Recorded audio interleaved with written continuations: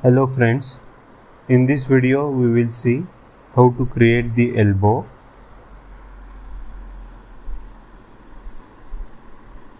So let us select the top plane and go to the option that is sketch. Select sketch view.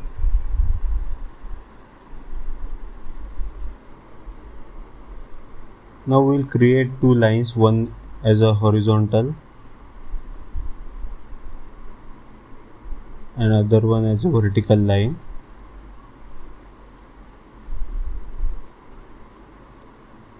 In Creo we can modify the dimensions easily, so we will select this as 150 and let us take this length, suppose 140.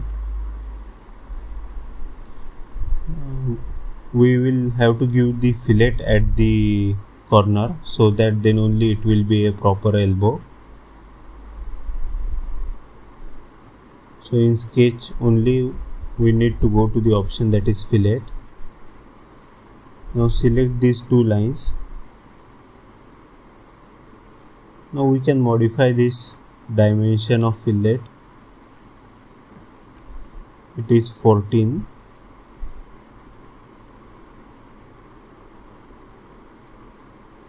So we will keep it as around, suppose 50.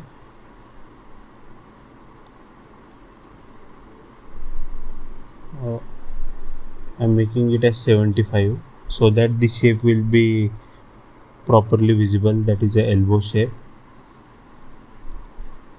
and click on the OK button.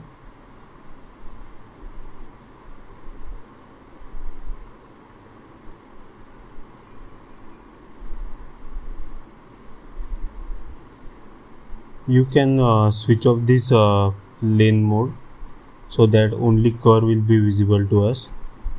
So this option is available here. That is what exactly datum display filters you need to use. We can, if you switch it on, so all the axes and planes will be visible. Now in this mode only curve will be visible. Now we need to go to this sweep option.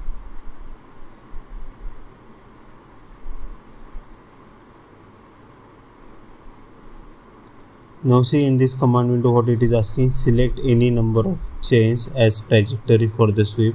So I will select this complete curve on which we want to use the sweep command.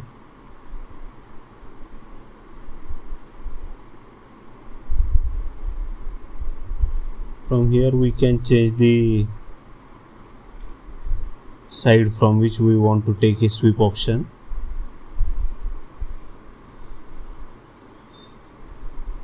Now see, here it is the option available that what exactly you want to sweep.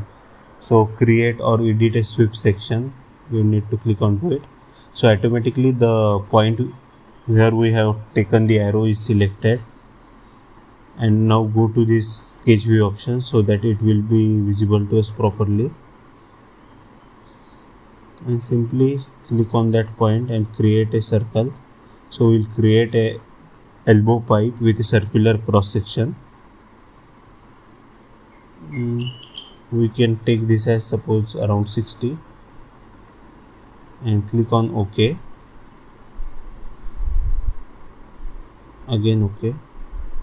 Now see, thus the elbow is created. So again it can be taken as a pipe of plastic or even steel. So many applications are there where we need to consider a elbow joint. Now it is a solid, we need to make it hollow. So we'll go to the option that is shell and select both the planes. So press the control key and left mouse key. So now see, this section is selected, but now on this section shell command is not applicable. So again select it. So the shell command is applicable now to both the planes, and now click on this OK.